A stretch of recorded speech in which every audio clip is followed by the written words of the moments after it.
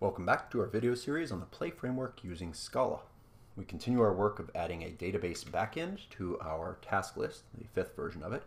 And we finished off where I tested adding in a new task. The login still worked.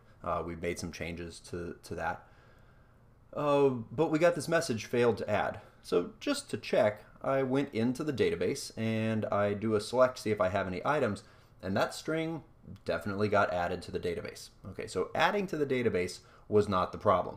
The problem, it would seem, is somewhere in what we return from this. So this gives back a future of int, which that worked and did the addition. We've seen the result of that. And so this should have a task, add task, map count greater than 1. Which I would have, greater than 0. We only added one item. It would really be unusual if we got a number greater than 1. Okay, that makes sense. So that is inevitably why the add didn't work. Let's go ahead and jump out of the database and restart our server. So what do we have left? There are two main things that we have. One is the delete, which is obvious. The other is the fact that we made it so that our validate stores a user ID, and we're using that user ID in add task. And in fact, I have this funny feeling that delete is going to work better if we have a user ID instead of a username, because our tasks are stored with the foreign key of the user ID. So how are we going to deal with this? We need to make it so that create user also gets back. It does the same thing that validate does. Let's work on delete first, and then we will return to create user. Okay, so we uncomment everything that had been there. It's not happy right now because we don't have a future. The remove task is going to return a future of Boolean to tell us whether or not the task was actually removed. .map removed rocket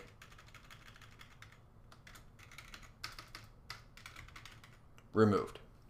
Hey, there we go. Okay, so the controller change was actually quite simple. We just take the database result and map it to produce what we want over here. What about on this side? How do we delete things using Slick? So we've seen that we can do maps and we can do flat maps on things. We also get to use for loops which allow us to do joins. Remember that in Scala, for loops just get translated. This winds up being a map. This is a filter. Actually, this the innermost one will be a map, and all the ones outside of it will actually be flat maps. The ifs get translated to filters, and so this is nothing but maps, flat maps, and filters. We can add by doing a plus equals. In order to delete something, what we want to do, db.run, is, and I am going to change this so that it actually takes the user ID, because as we said, our tasks are set up that way. Oh, and I just realized something that, to make this work nicely with a database, we might actually be redoing some of the JavaScript now that I think about it. So removing task takes the user ID, and it really doesn't want an index here. What we want to send over is not just the index of the task that they are deleting, and we could probably do that, but it would be much better. And in fact, then we wouldn't even need the user ID now that I think about it. What we really want here is the task ID. Okay, so let's assume that we have a task ID and write this code. Yeah. So this would be items dot, and let's find all of the ones that have that task ID. So underscore dot, or I call it task ID. It's an item ID in here.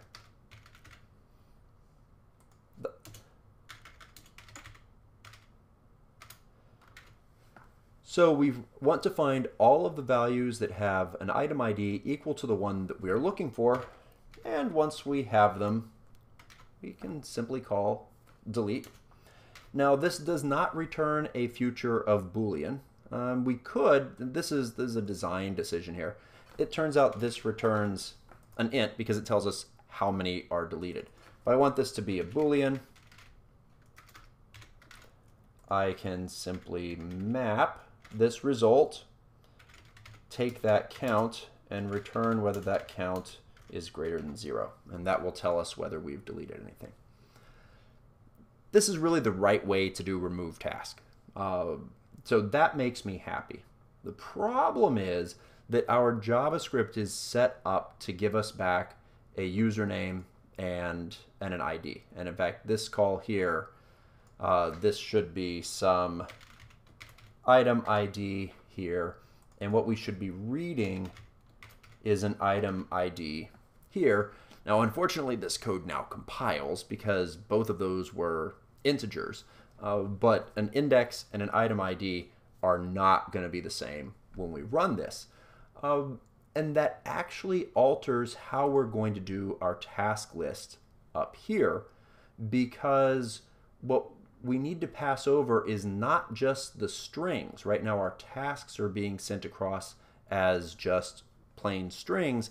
We actually need to send across a combination of the string and its ID, so that when we delete them, we can send back that ID. Otherwise, the client has no idea what the ID is for a particular task.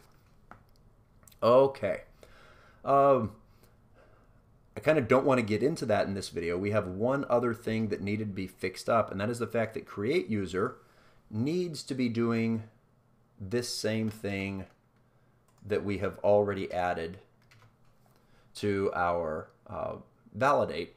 It needs to be getting back a user ID.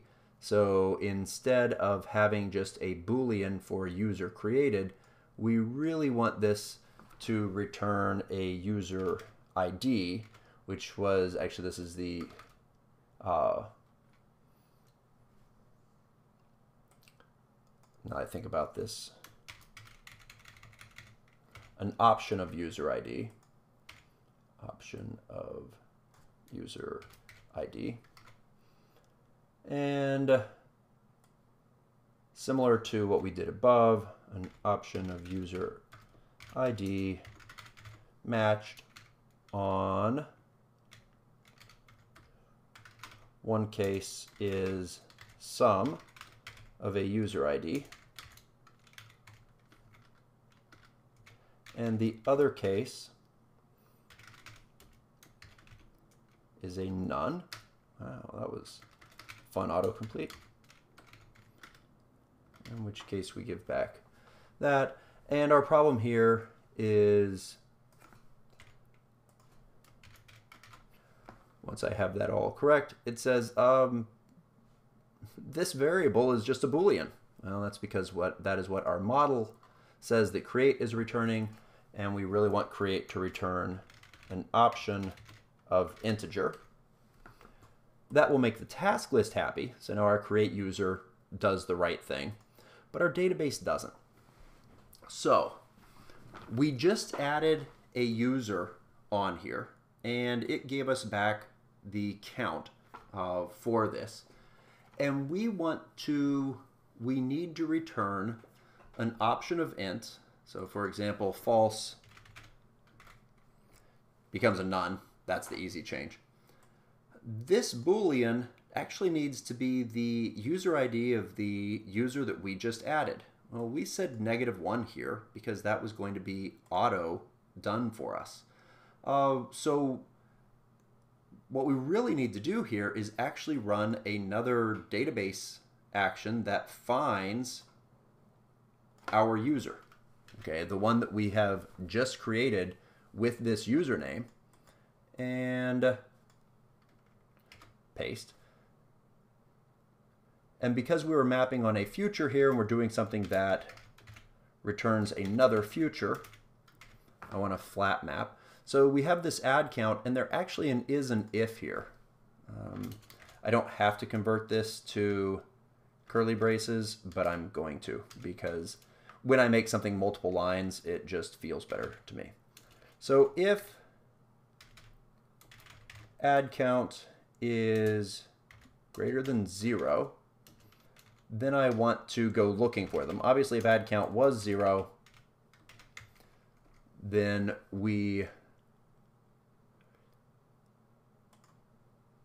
then I need to return a future dot successful of none. We go looking for them, we get the result, and we would return, and actually we can do the map here either inside or outside. Turns out if you do it inside, then the map is actually happening on the database, and it's giving us back that. Actually, since I have to map on the outside anyway, I will go ahead, map of underscore dot. Once again, I'm going to go with the head option, dot map of underscore dot ID. I don't know if that really saved me anything. That